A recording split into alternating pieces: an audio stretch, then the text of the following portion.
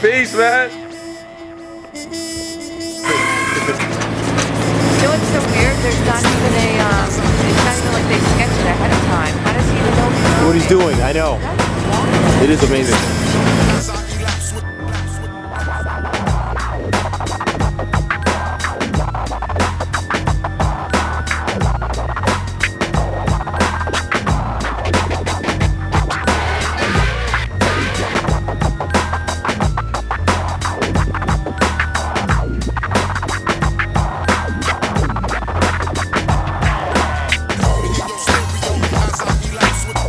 No. I got you. That makes sense now. Hold on. I got you. It's about like the world unity and the circle of life, and you know how we're all kind of in this mission together. You know what I'm saying? So,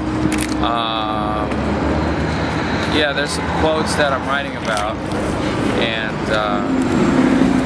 you know, just trying to, you know, my work deals a lot with different cultures and writing and stuff like that. And I like that universality of it. And I'm inspired by just a lot of different, you know, people, races, cultures, you know, old scribes, ancient, you know, monuments and all that good stuff, hieroglyphics. And I see a lot of similarities between a lot of different cultures and stuff like that within the artwork. So I kind of try to mesh it all in and just be like another link in that circle, you know. So that's kind of what the work is really about, you know. Once I'm done, I'll have the whole thing, what I wrote, written out and stuff like that. And sometimes what happens with these pieces, the work itself will kind of start to interact, and I'll see other things in there that kind of then jump out, and then I kind of piece the whole saying together pretty much after that. Okay, I'll be looking forward and following on your website. Yeah. Chris King, KingCast.net. Okay, pleasure. Yeah, I'll be definitely following out. You have contact on your web, and I can send you this? Info at, what is it, Digital Retna or something like that. Okay. Yeah, it's on the top right corner. Okay, beautiful. Thank you. Look over here.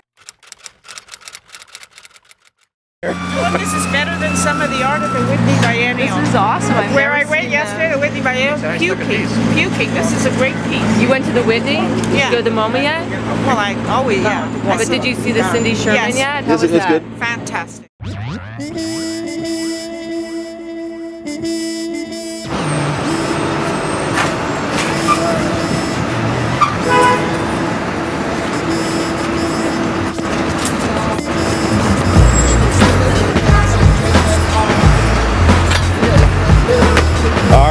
That's what I'm talking about.